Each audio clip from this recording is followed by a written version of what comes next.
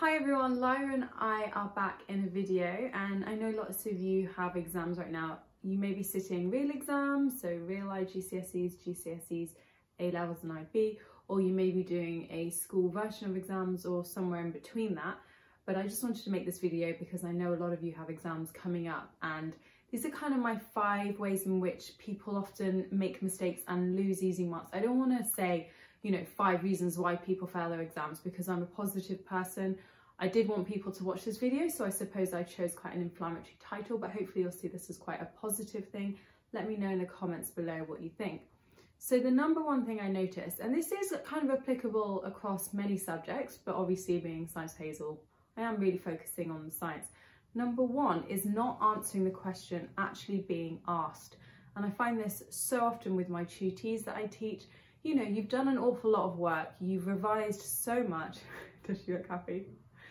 You've revised so much, you've got some pretty high level stuff stored away in your head. So when there's a question and you're like, no, you can't be asking this, it must be far more complicated, and you end up writing an answer which isn't technically answering the question. So whatever you're doing, answer the question being asked. And a good example of this, when they say, provide the word equation for the complete combustion of ethane. And too many times I've seen my tutees give me a balanced symbol equation, and it's often very accurate, it's completely right, which is great. But the thing is, the question asks for the word equation, so you need to be providing the word equation. Sometimes the mark scheme is generous and allows you to provide that balanced chemical equation. But why would you do that if they're asking for the word equation? Provide what they are asking, and that is certainly applicable across all different subjects. What's going on? The second reason people don't do as well as they could is they're not fully prepared. And that preparation is kind of twofold.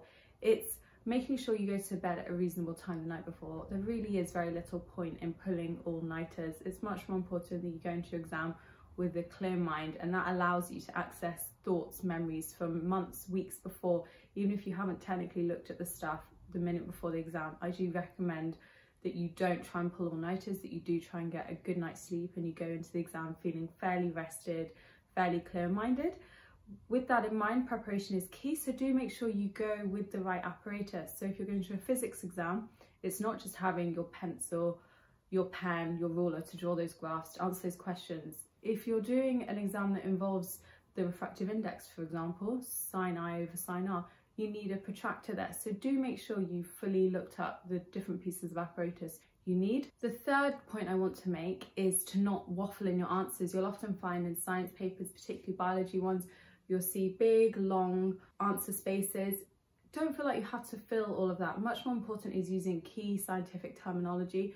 Don't just write the same thing 5 times with lots of extraneous material. Focus in on what that question is asking and make sure you're answering it. Writing a load of stuff which isn't really relevant isn't going to help you at this point. So with science, you do need to be very specific. Fourth point, units, units, units. Do make sure if it says specify a unit, specify a unit. Don't ignore that. Don't lose that easy mark. If you're not sure on how to do the calculation, have a look if they provided a unit, because if it's something like kJ/mole, then that tells you that the equation you should be using has energy at the top, kJ, divided by number of moles. So even if you can't remember the equation for enthalpy change, hopefully that unit will help you. So like I said, don't forget to provide units if you're asked to. Don't forget to look over those key units before your exam. This is particularly important in physics.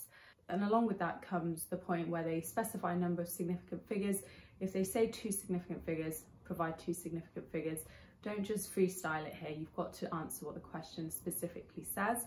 And obviously another note of units, make sure you're actually providing the right type of unit. If it's micrometers versus millimeters in biology, megawatts versus kilowatts in physics, do make sure you double check those units.